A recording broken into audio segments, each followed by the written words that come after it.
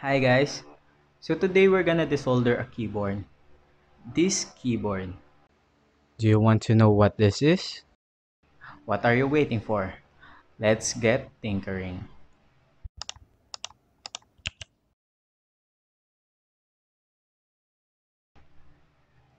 Let's check this out.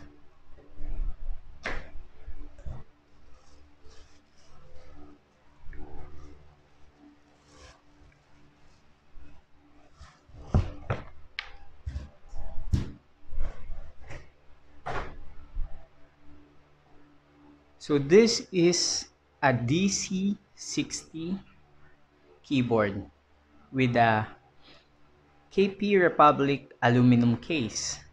So it has hhkb layout.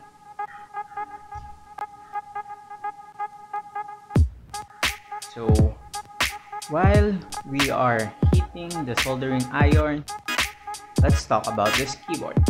So this keyboard has a diffuser below there, and it has underglow. So this PCB supports many layout, but right now it is using an hhkb layout. With that said, let's open this up. So we have removed the bottom diffuser. As you can see, it is top mount, so it is screwed in the top part. Part of the case. So let's remove the top plate.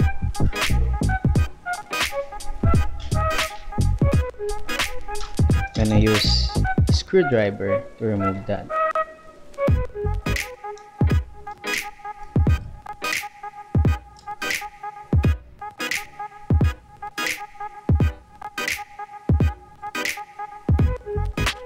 Is secured by 4 screws.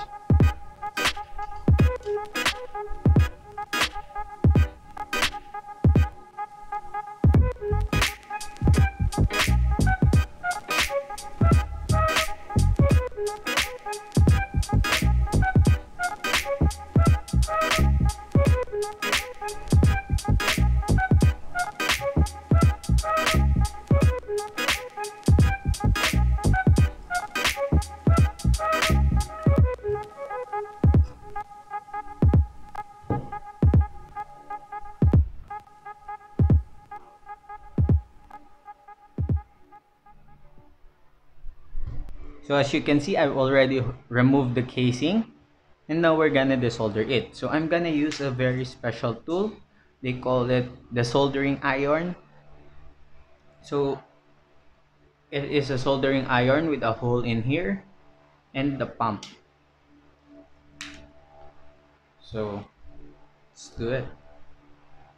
So as you can see,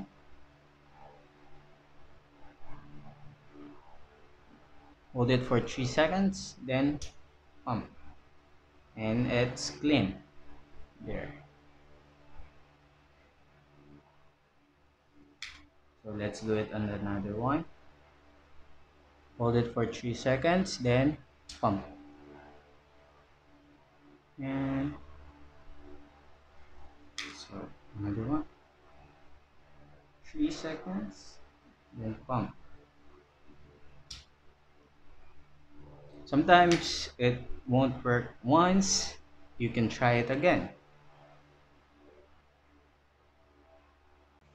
Once you get the hang of it, it will be as easy as this. So I'll show you a magic trick. So as you can see in number 5,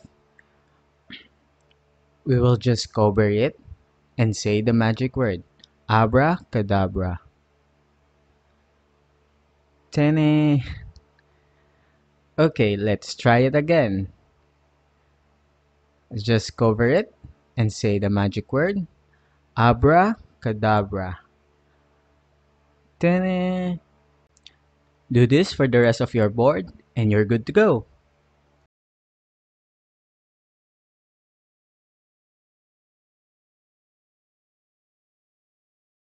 So I have already desoldered all the switches and removed it.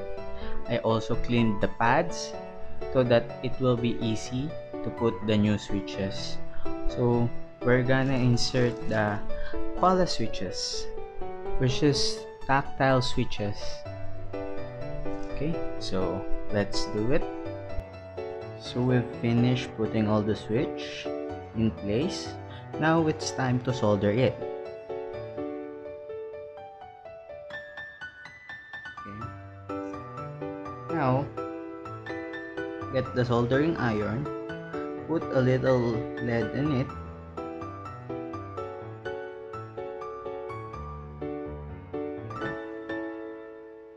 The lead will serve as a thermal pad for the soldering iron to transfer heat to the solder pads in here.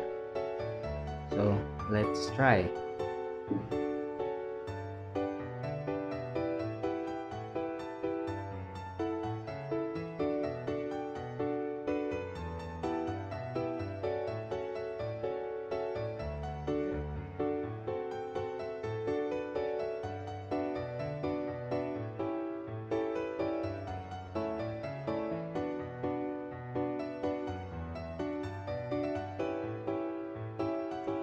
Double check the switches if it is properly placed in the board.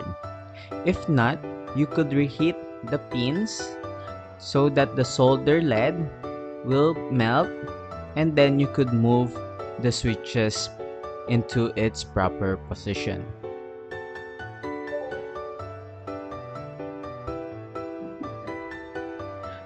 So do it on the other switches and you're good to go.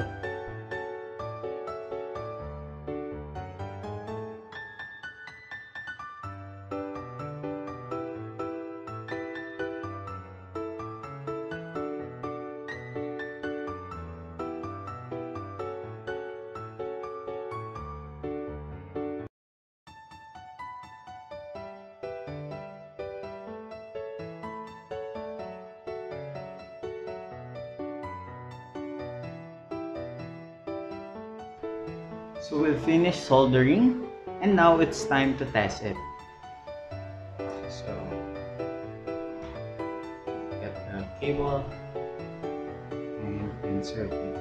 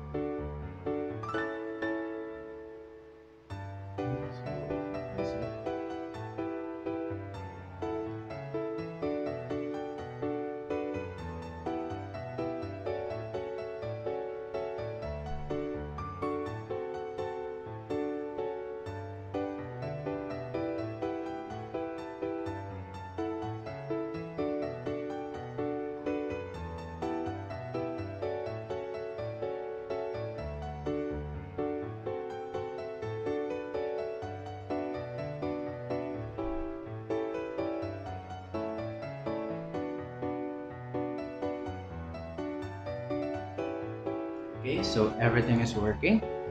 Now it's time to put it back in the case and let's test it. So I finally assembled it and now it's time to put the keycaps.